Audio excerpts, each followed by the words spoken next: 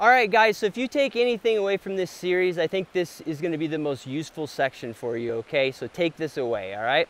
For the mountain hunter, a lot of times we're talking about having minimal gear, but wanting some utility, all right? So I'm going to show you a safe way to drop gear off of an anchored position, and all you need is a static rope, okay? For most mountain hunting scenarios, probably a rope that's, 60 to 120 feet or so is gonna suffice. All right, so what I'll show you here is that you do eat up a little bit of rope in the setup, but you don't need any gear. All right, so the first thing we're gonna do is I'm gonna show you guys how to make a impromptu harness with just a rope, okay? And the commercial variation of this is usually called a Swami belt, but the actual rope version is called a bowline on a coil. All right, so you're going to want to get the rope up here. You want quite a bit of tail because you're going to need that to wrap around your body.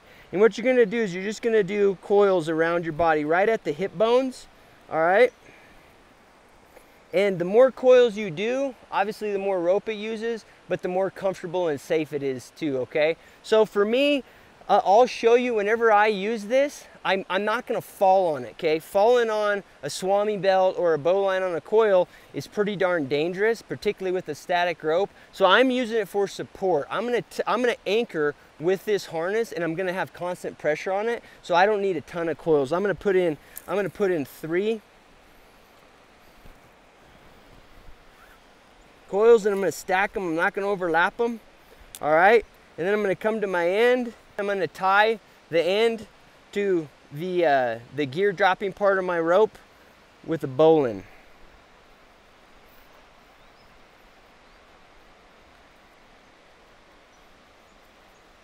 Okay, so there's my bowline on a coil. All right, harness. Okay, so the next part is very important that you do right, guys. I'm going to anchor to this tree, but I have to use a knot that makes me independent of the rest of my rope, because I'm going to use the rest of my rope to drop gear, so there's going to be tension on it. The last thing I want to do is think I'm anchoring to something and then I lose my gear when I'm dropping it via a body belay, and all of a sudden I hit the tree and go down with the gear. So you need to use a knot that's going to make that section of the rope independent. All right, so what I'm going to use is a clove hitch, and you're going to need the end of your rope, the other end of your rope. All right, so on a clove hitch around something like this, first thing you're gonna do is take all your rope, go around the object here, okay?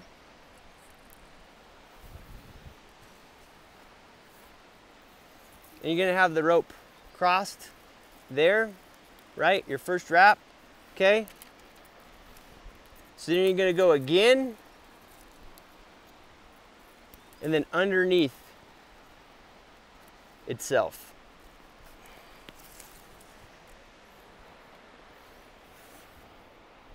Okay, and there's your clove hitch.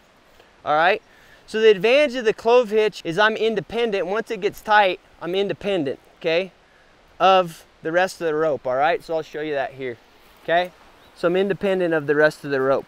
Okay, so the other nice thing about it is I can adjust really quickly. All right, without undoing the knot. Like, I don't particularly like this position. I'm a little far from the anchor from my mindset, right? And I don't have really good footing to do the body belay off of. So what I'm gonna do is I'm gonna come up to the clove hitch here. I'm just gonna push in, where I feel comfortable. And I kind of want to be like right in here. All right, and then I'm gonna grab the other end and snug it up, okay? Now I'm tighter. And I didn't have to undo the knot or anything, okay? So that's a nice thing about the clove hitch. And so I'll just mention something here. Let's just say we're not dropping gear. I'll give you another very practical situation for this. Let's say you've killed a bull elk or a tahr in some rocky, nasty terrain or whatever, but you've got to work on it there, right? You're going to quarter it and cape it there, but you want to tie off the animal and you want to tie off yourself for safety. A lot of times what guys will do, they'll do a half-ass knot on some sort of object, a rock or a tree, and then they'll take the tail end of their rope and they'll tie it to the bull elk or whatever.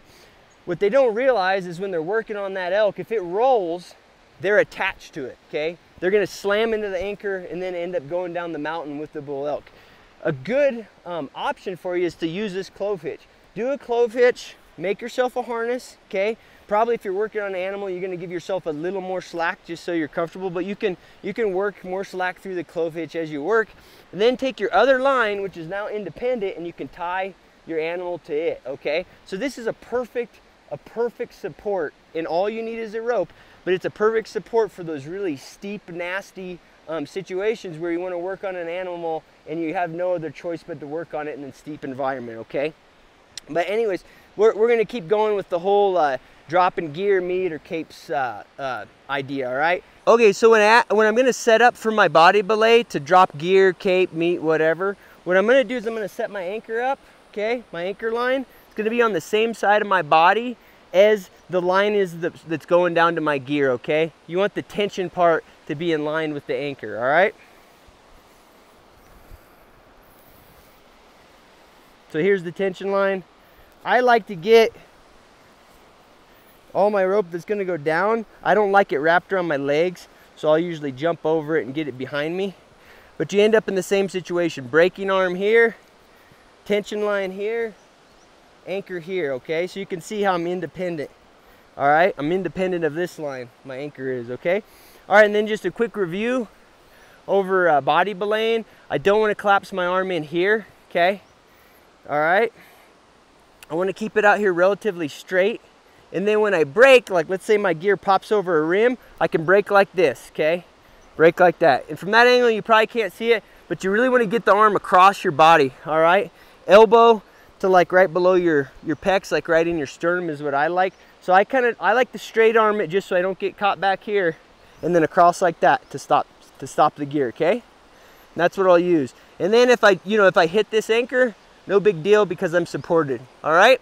So guys, that's the gear minimalist, dropping gear with an anchor, okay? So that's kind of a really happy medium deal where you've got minimal gear involved. You could have that with you in the mountains, but you're pretty darn safe and you can get some stuff done.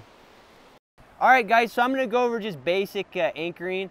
And in terms of using ropes in the mountains on mountain hunts, most of the time that's gonna be on trees, okay? So you obviously wanna anchor to trees that can hold your body weight and then some, or the gear, whatever you're dropping, whatever the anchor's gonna hold. And so be real conservative, you know. A tree like this, I mean, you're talking basically this big around, it's alive, healthy, well-rooted, everything else. I'd be comfortable rappelling off this and surely be comfortable dropping gear off of it. But just as a backup, I could always do 2 trees. I'll show you one and then I'll show you how to equalize the anchor on two trees just to be extra safe. But a tree like this that's well rooted, I mean, it's going to be pretty darn safe, right? There's a little risk in everything, but that'd be a safe solution. And just so you guys understand, I'm going to show you how to lift and drop gear on an anchor where you're not tied into the same anchor.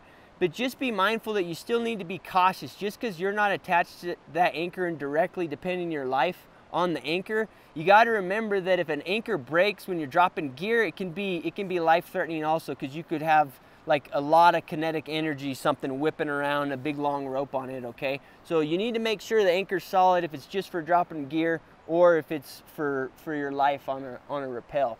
So generally on a tree like this, I'm gonna use a sling, and I'll show you guys a quick knot. I keep my slings all tied up in loops just because that's gonna be 90% of the scenario is just a loop that I'm gonna girth hitch on a tree. But the knot that you're gonna wanna use on this, on attaching the ends of sling material, is what's called a water knot. And it's an easy knot, but you kind of want to just be cautious because you want everything to stay flat. Just take your sling, do basically an overhand with a fairly long tail. The one thing about a water knot is you don't want real short tails. Okay, so you just a knot like that, and take your other end of your sling, make sure everything's flat, just follow it back, okay? So follow it back, keeping it flat the whole time.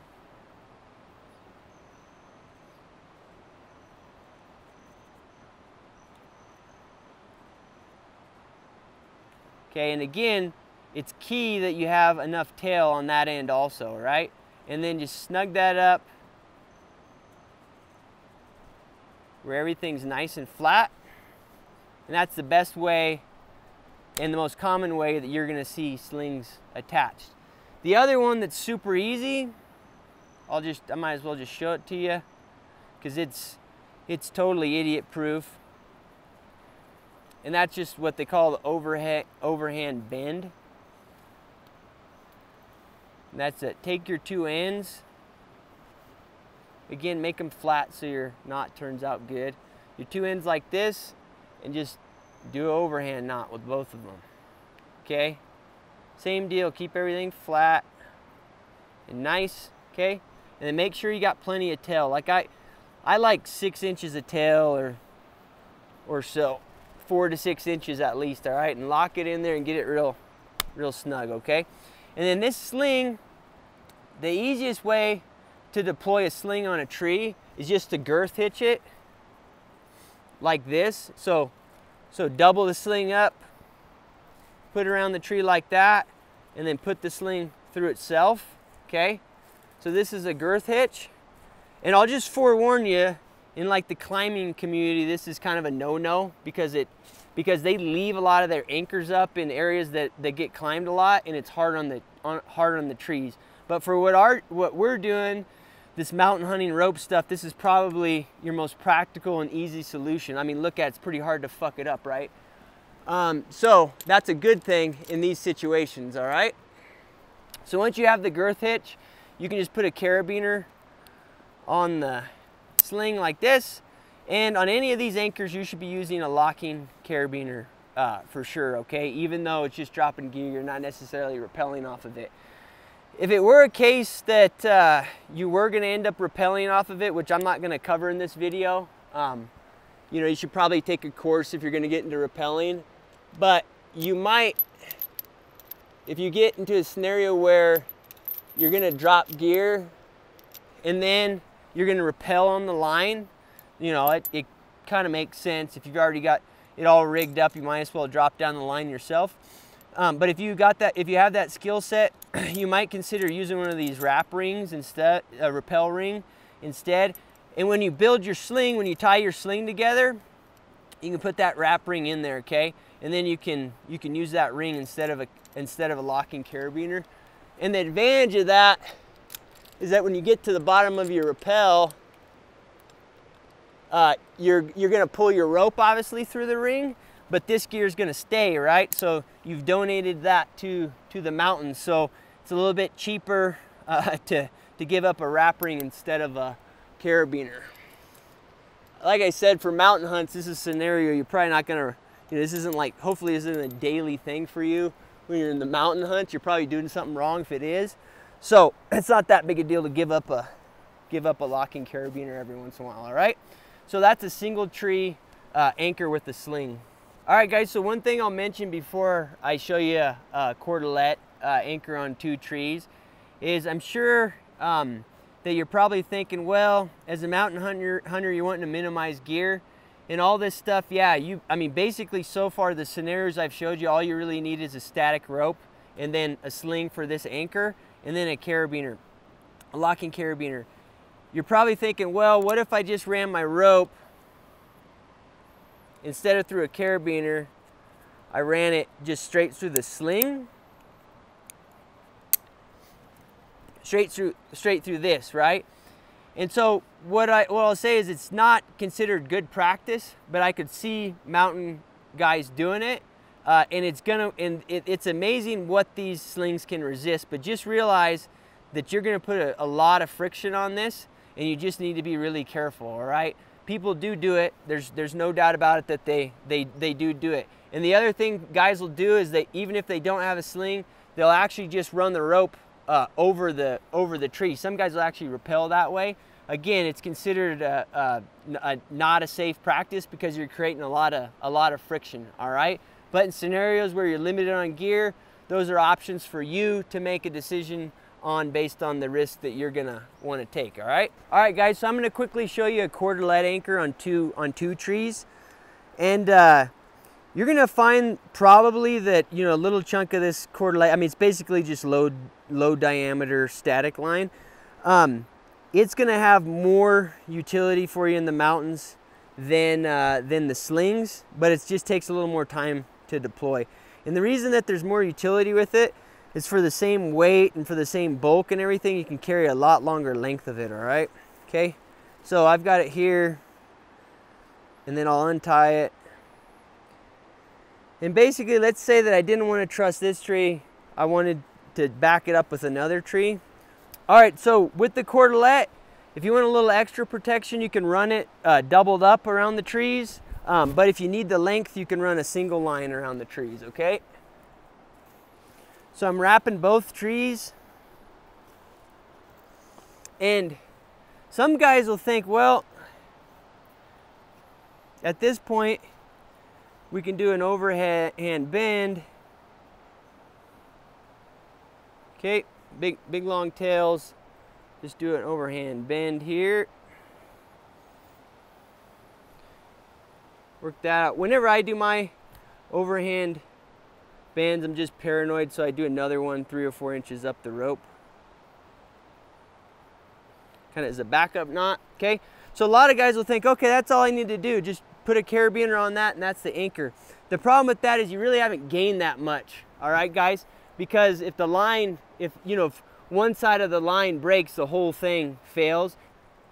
All right, guys, so the best way to make an equalized and repetitive anchor is grab the spot in between, okay? Pull it down here. So you've got both anchors. Look at where you're gonna be dropping the gear, okay? And try to get it where the tension is gonna equally be dispersed on the two trees. And then go up the line here, have all the lines in your hand. And then what you can do is you can do a figure 8. Okay. And make sure those figure 8 lines are not too bent up. You want to kind of make that knot nice and clean. Okay. And so now you have an equalized anchor, all right? There's pressure on that tree, there's pressure on this tree, and this is a lot safer than just throwing the cordlette around the two and then locking in, all right? So once you have that, at the anchor point, you can just stick a locking carabiner on there. All right, guys, so real quickly, I'll show you how to haul gear or quarters or capes or whatever uphill, okay? And so one of the simplest ways to deal with it and the most intuitive for guys is have a good anchor and then just use it as a pulley, right? Okay, as much as you can. You'll see this can be pretty tough. So what the ideal scenario is you want to use something that's gonna capture the what you gain as you go, okay? So you don't have to hold the pressure the whole time. All right, guys, so when we talk about just retaining progress as we haul gear up, this, like I mentioned, this setup, the problem is it's just going to be a lot of work because you can't hold on to the progress. First, I'll show you just the mechanical way to do it. This little micro traction, it's another piece of gear, but they're super lightweight. You might consider having one if you're going to be exposed to this scenario a lot, or if you just have a lot of other uses for a little pulley. It's pretty simple to use. You just open it up, insert your rope, close the device, and then you just put it on your locking carabiner on your anchor, all right? And then as you haul the gear up, when you pull up, it's gonna hold it for you, okay? So it basically just grabs a hold of the rope, so you don't always have to constantly be holding it. And I'll just mention something right now. This scenario where you're hauling gear up, again, it helps if you've got somebody down there below you, just because if gear does get hung up when you're hauling it up, it's nice if you can maneuver it out of cracks or whatever, and a guy down there can help you. The reality is, unlike when you're dropping gear, that tends to be a little less likely, because a lot of times in the hunting situations, you're dropping down in to usually get a game animal that's fallen into a crack or something like that. So you're just going to have to watch and be careful, because you want to maneuver the gear or the meat and cape or whatever before it gets stuck. Once it's stuck, it's actually fairly difficult to get enough pressure on this to release it and drop it back down and then work it back up. So you want to be preemptive about it. You can deal with it, but it's just a pain in the ass, all right? Okay, so that's the mechanical way to do it. The other way to retain progress is via what's called an auto block. And the way you do this, just take your hauling rope here, as if you're just going to do the normal pulley thing. And then what you're going to do is just with this little auto block, and these are super lightweight, it's a nice piece of gear to have, put in your locking carabiner, okay? And then do what's called an auto block knot on this side, okay? It's basically wrapping the auto block around there, okay? And then the more wraps you do, the more hold it's going to have, but at the same time, it's also going to be some resistance you have to deal with when you're hauling, okay? So you do that, and then what you're going to see is it's going to work the same way, right? You haul, and then it's going to grab, okay? It's going to grab a hold of the rope there. So you haul the item up, okay? And then that auto block is going to grab the rope for you, and that friction is going to hold it, okay? So that's more of like a just a less gear sensitive method of doing it. You can, this little, you know, you can use a prusik or whatever that's already been sewn together, but you can also just use another little piece of rope you have, all right, to do an auto block knot to retain that, okay? So that's another option for you, all right?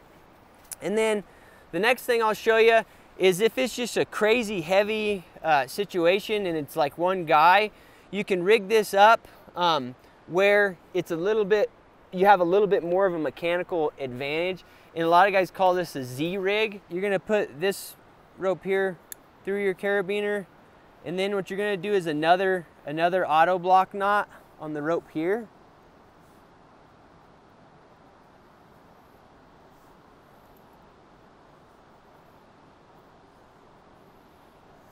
And put it in your carabiner. A locking carabiner is ideal if you've got it, okay? And so now you've got really the other pulley situations I showed you, really the mechanics are what's called 1-to-1. This is 3-to-1. So for each pull, you get kind of 3 times the actual mechanical advantage, all right? So once you've got the auto block here, run it as far down the line as you can, and then you can use that mechanical advantage to haul up. And it's amazing how much easier it is to haul up gear. The disadvantage of this is you've got to run the lower auto block back down. You got to reset it. You can't just keep working it. The top one will hold what you've gained, but in order to get more, you got to run your other auto block down, okay? And then get your line and haul it up. And you'd be amazed. I mean, one guy can basically something free floating. He can pull up a couple 100 pounds of shit pretty easy with that rig. All right, guys, so the next thing I'll show you is how to drop gear off of an anchor, all right? And this is a little bit safer than the methods I showed earlier, and it's still pretty gear minimalist, right? You've got your anchor, obviously, and then you are gonna need a carabiner. And then what I'm gonna show you is what is called a Munters hitch. So put the line in there like that, okay? And then you could drop gear like this, but you don't have a whole lot of stopping power. Basically, you're just gonna put the Munters hitch on like that, okay? All right? And then this is like an old school way of belaying too, that people use. And so you can look online, you know, how to use the Munters hitch. But the Munters hitch has a lot of stopping power, okay?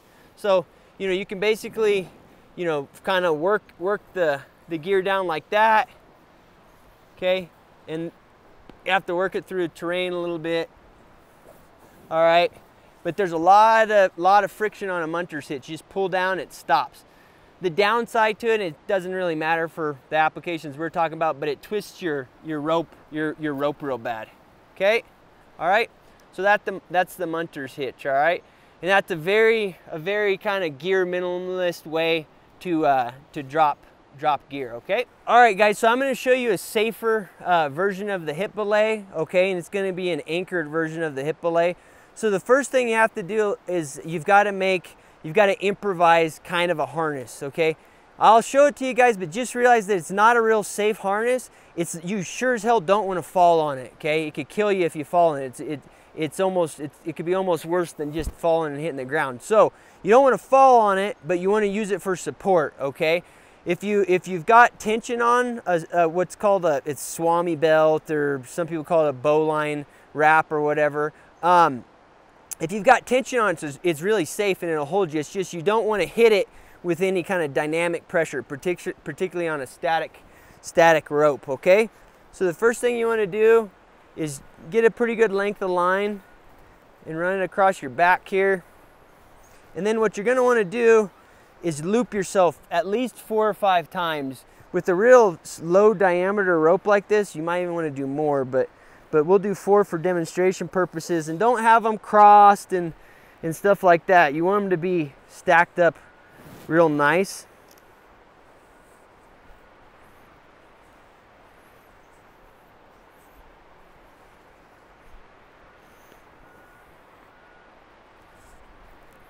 Okay, and so those lines are what's going to hold you. And then what you want to do is you're just going to put you want to make sure you got just enough so it makes sense. Lines here. And then what you want to do is just put a bowline in the line. Okay, and then what I like to do is what's called a locking bowline. And I'll have to take out my stopper knots for this. And you can look this up, but basically you take the end of the bowline and there's a bar between the bite, and you can go under that and back up. And it makes the bowline just a little more secure. If you're super paranoid, you can do a little safety knot like that, all right? Okay, so that's like your improvised, I hate to call it a harness, but it's like an improvised safety device, all right? And it's painful. Like if you fall on this, it's gonna fucking hurt. So you wanna be careful, and I'll show you what you wanna do is use your anchor to make it so it's always holding you, all right? And the way to do that is do a clove hitch.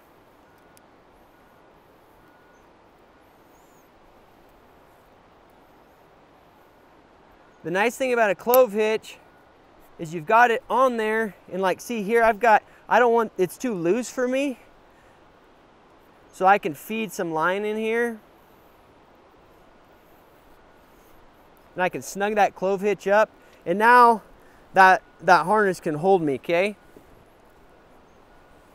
And in this scenario, it's pretty damn safe because I've got my weight on it, right? I'm not like hitting it. Well, you really want to avoid hitting it, all right? So now that you've got that, you know, this is stopped, you can hip belay something that's going to be a lot safer for you. And now you can run your hip belay with an anchor, all right?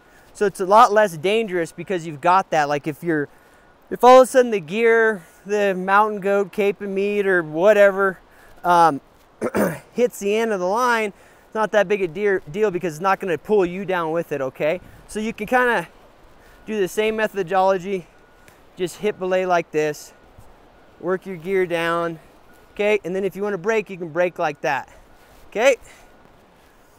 Just like that. And again, better if you have somebody down there to help you, but you can always work your gear a little bit. That's going to be limited. Like the heavier you go, the harder it is to work gear down the mountain, okay? So just keep that in mind. And then again, just to mention the safety part of the hip belay is don't let this arm collapse, okay? You get in here, you can lose your rope quick, all right? To do it the safest is hip belay like this, so all your rope's over here, okay?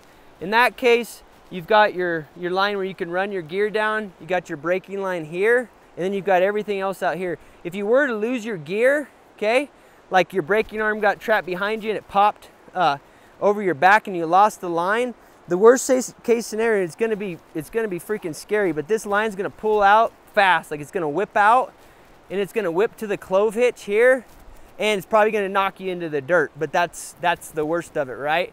In the case where you're not anchored on a hip belay drop, what's gonna happen is it could pull you off the mountain and kill you. So this is a lot better scenario, all right?